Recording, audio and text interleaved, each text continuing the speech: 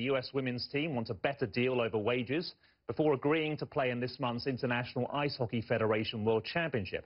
Top U.S. soccer player Alex Morgan tweeted, "From one U.S. women's national team to another, we are behind you. Everyone help our USA women's hockey team in fighting for what's right."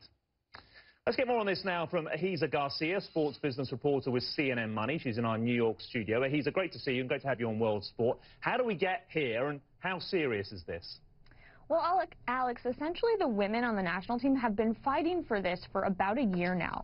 They've been trying to, come to terms with USA Hockey, the governing body that governs the sport in the U.S., and they've been unable to come to terms. All they're asking for, essentially, is equitable treatment. They want to get fair pay, a living wage. They're not asking for, millions of dollars. One of the players I spoke with, Monique Lamoureux, she even said, it's not like we're asking for even hundreds of thousands of dollars. We just want to make a living wage to be able to play and to feel like we're getting the same support that the men in this sport are getting in this country. We actually have another quote from Megan Duggan.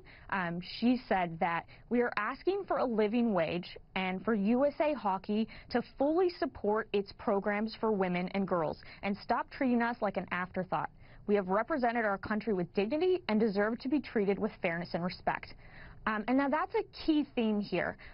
Monique Lamoureux, who I spoke with, said that, they've gotten some negative criticism for this, saying that, isn't it just an honor to play for your country?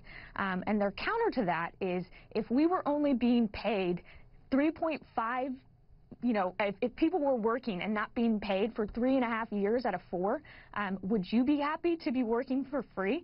So it's definitely, they definitely see it as an honor to play for their country, and so this isn't something that they arrived at lightly.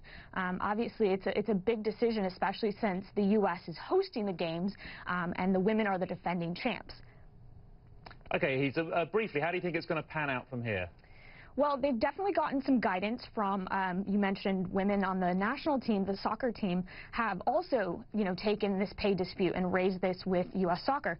So Julie Foudy, a former player, Alex Morgan, as you saw, tweeted, they've definitely gotten some guidance from them. So who knows how it will pan out, but as of right now, it seems as though they're still sitting out, and USA Hockey actually put out a statement saying that we acknowledge the players' concerns and have proactively increased our level of support to the women's national team. We have communicated that increased level of support to the players' representatives and look forward to continuing our discussions.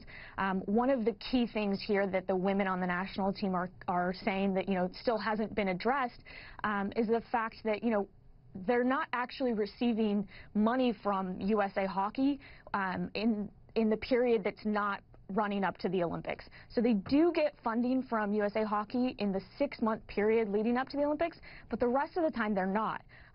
So as of right now, it seems like, they're sitting strong and they're going to be sitting out this tournament. But again, it's not something they arrived at lightly. They definitely want to represent their country and, play for the U.S. to defend their title. They are the defending champs.